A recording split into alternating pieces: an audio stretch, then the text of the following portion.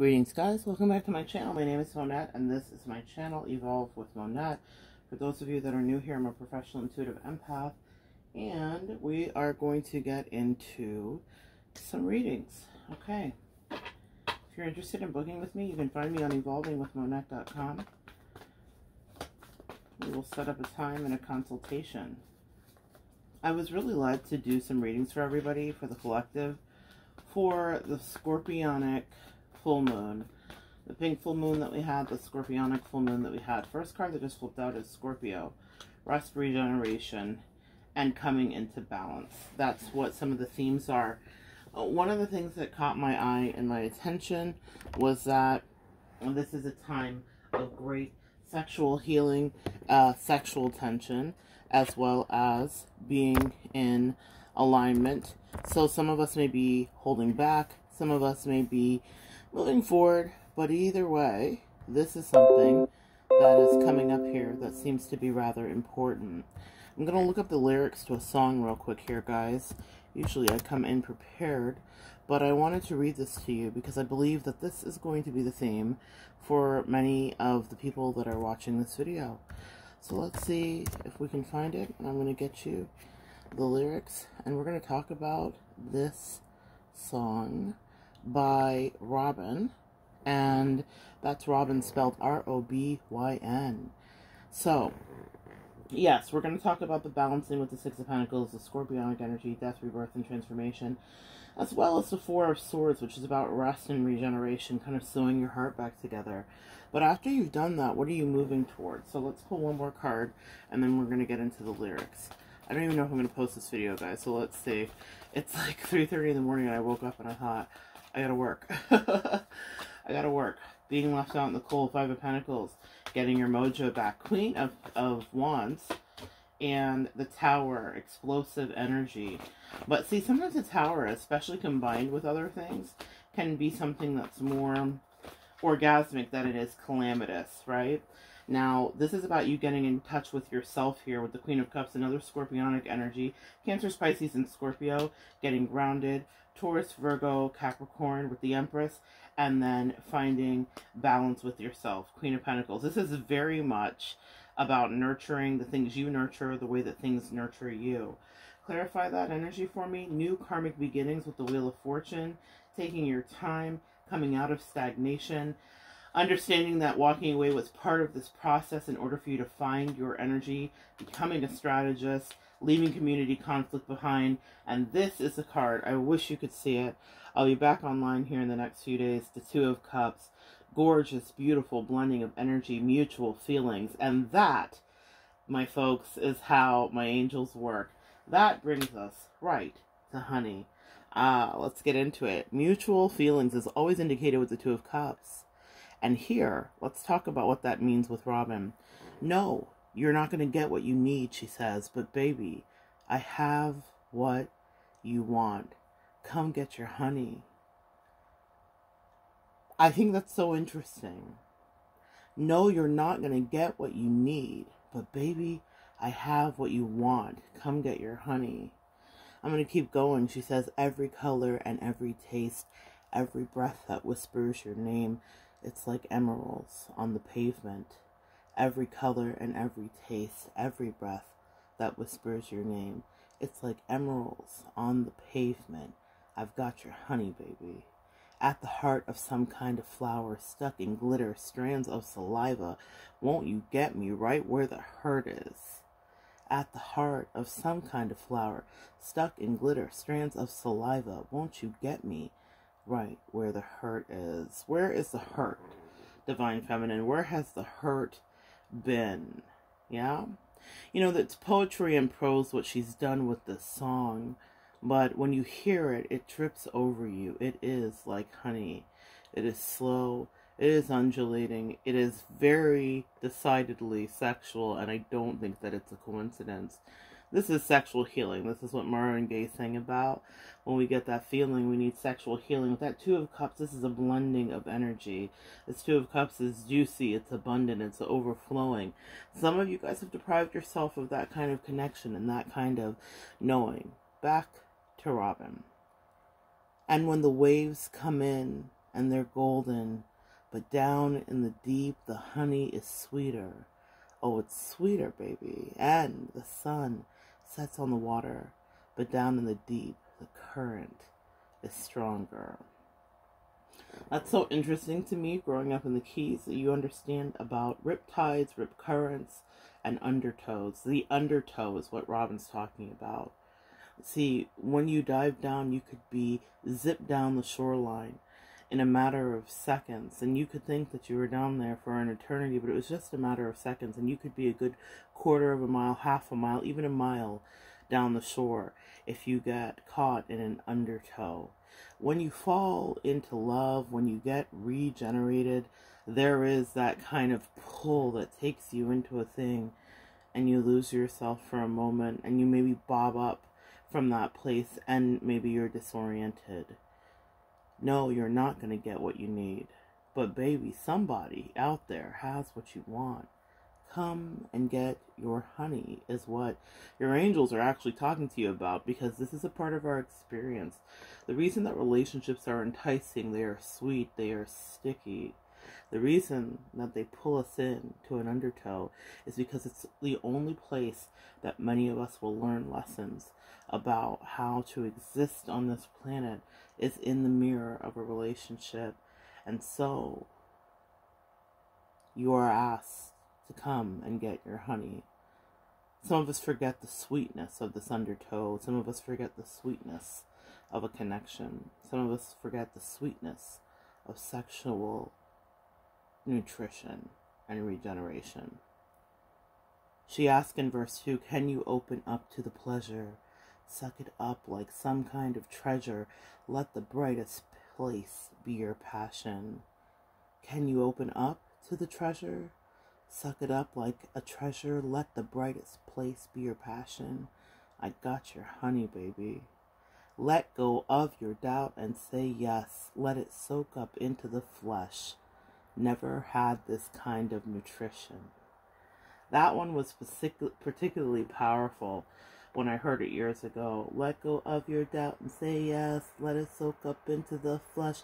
Never had this type of nutrition. Wow. A lot of us have been in all manner of relationships. Toxic, high, low. You know, we've run the gamut. But a lot of us have never had this kind of nutrition. A lot of us have never been pulled into the undertow. A lot of us have been so focused on getting what we needed, our needs met. That's a big word for empaths. What do you need? You're too needy. It's too much. So, this I thought was quite clever. No, we're not going to get what we need.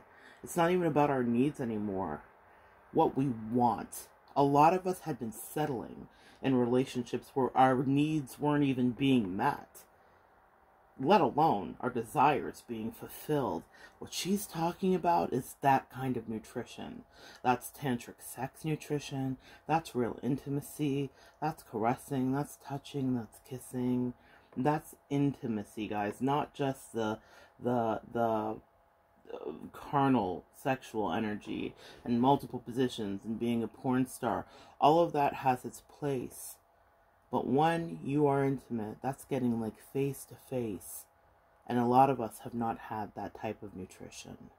We've been so focused on barely getting those needs met that we forgot about what we wanted. But she says, the universe says, the angel says, the next love relationship says, baby, I have what you want.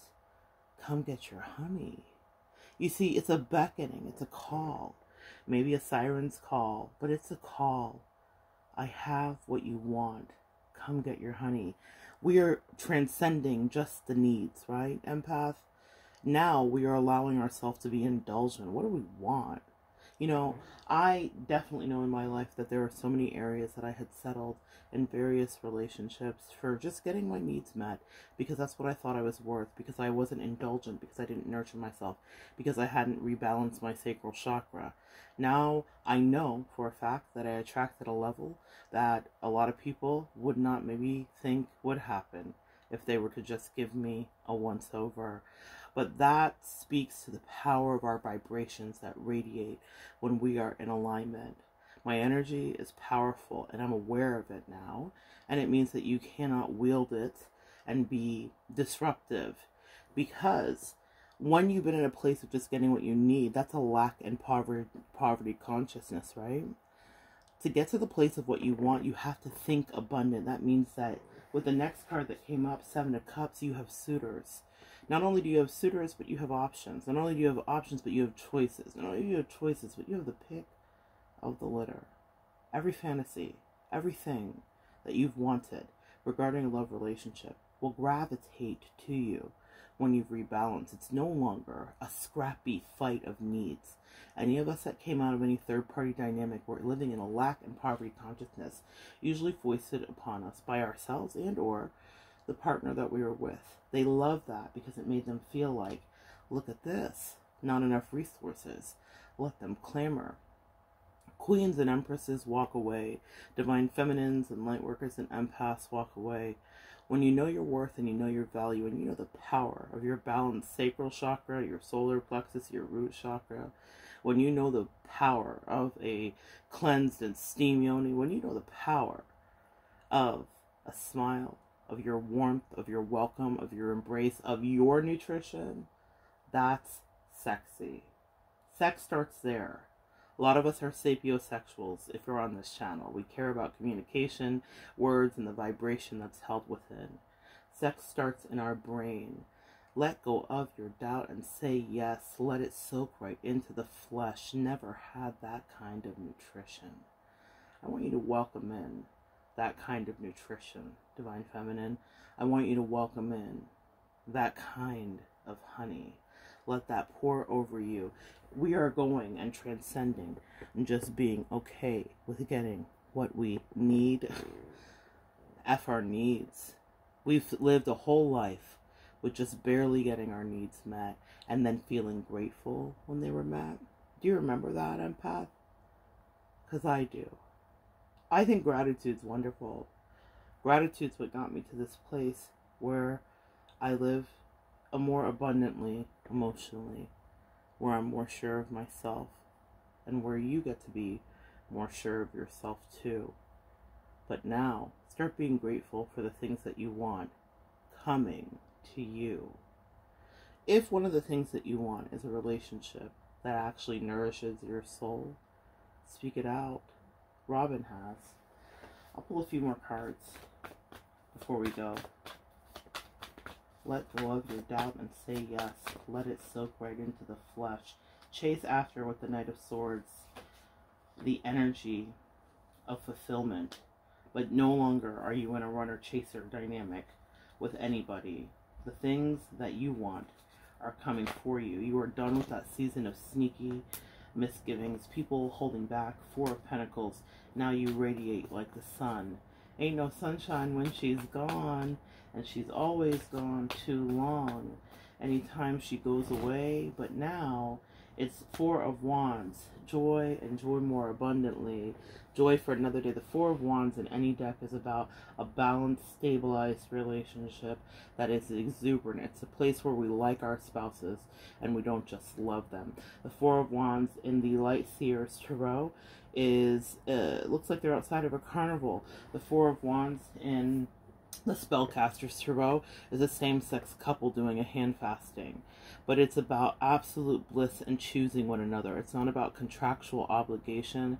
It's about knowing that someone is your person and being really happy with it and grateful, because finally, let's end with the last card. King of Wands, sexual energy, phallic energy, balanced masculine and feminine energy, forthright, thrusting, honey. The thing you want is finally wanting you. What a way to wrap. No, Divine Feminine, no, empath. You're not going to get just what you need. I'll add that in. The universe has what you want. They've got it for you. They have what you want. All you have to do is put in the petition to go and to get your honey. Let that soak right into the flesh. Final card, the Star. Wish fulfillment, Aquarian energy in the age of Aquarius. Number 8, abundant infinity. abundance and infinity, ever looping in and out of each other, a snake coiling in and out, kundalini rising, wish fulfillment. I wish I may, I wish I might find a wish that I wish on this night. What are you wishing for when you hear this? With the energy of smooth and ever-flowing connection and sexuality, ever present right now, what are you wishing for? If some of you have not been able to find yourself in this position, what do you want, empath? Not just what do you need. I love the star here. It means that a wish is going to be granted. It also means that you've done your healing. This is a very healing card. In many of the decks, she's naked. It's sex all day. But beyond that, it is about healing. And finally, for the first time in a long time, in an ever after time, empath, it's about you getting your way. And maybe that includes some honey. I love you guys. Come back and join me next time, and we'll continue to evolve together.